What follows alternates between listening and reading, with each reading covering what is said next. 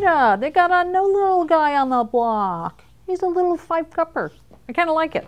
It's a thermal carafe, and that's the way it comes. It does not, and it's the stainless steel thermal carafe on the inside. It does not come in the glass. It has the cone shape number 4 cone dripper.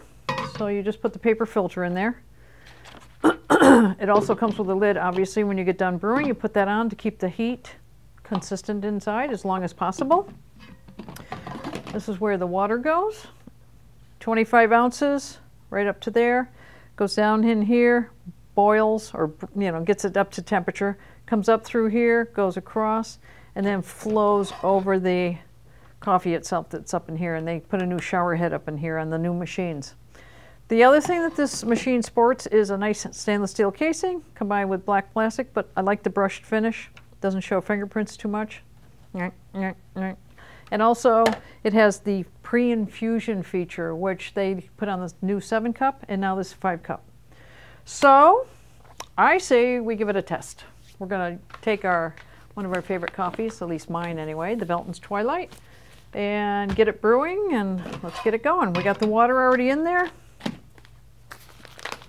Put in our 5 scoops.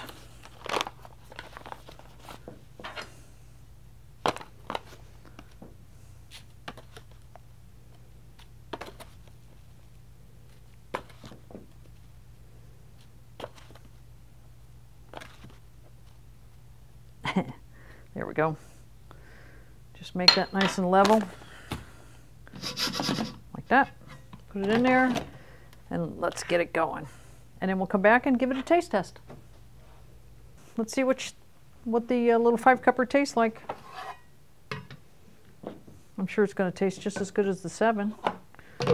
Same principle, same temperature control, which Bonavita is known for, where they brew it between 195 and 205. Oh, it looks good.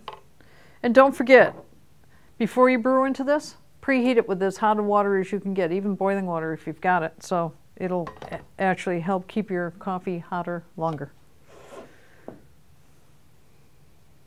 Love our Twilight.